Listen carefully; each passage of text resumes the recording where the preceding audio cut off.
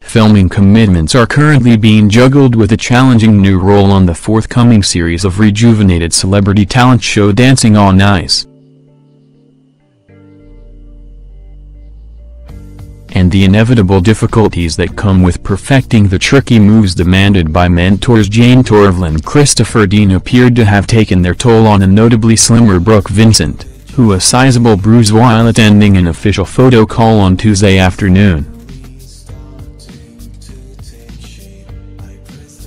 The Coronation Street star, 25, sported a noticeable blemish on her left leg as she joined professional skater Maddies Silky on the rink outside London's Natural History Museum.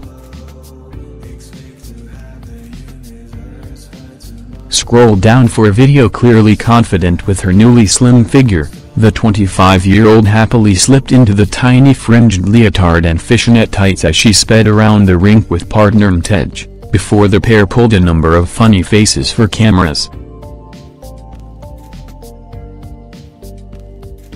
Describing the benefits of her active lifestyle, the Coronation Street star told OK!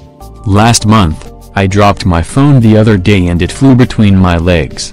I've never had that problem before, but now I have a gap. My arms and top half have more definition." She continued, "I'm not saying I have the best body or I'm the slimmest, but I'm really quite happy at the minute. I'm more confident, I've got more energy, my skin is dewier and I'm more awake in the mornings."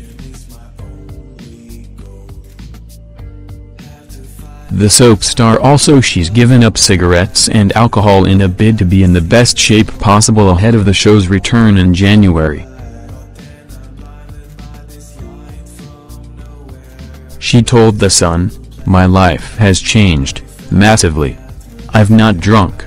We've had a bit of a strict routine. We're trying. I'm happy, I've got a good teacher."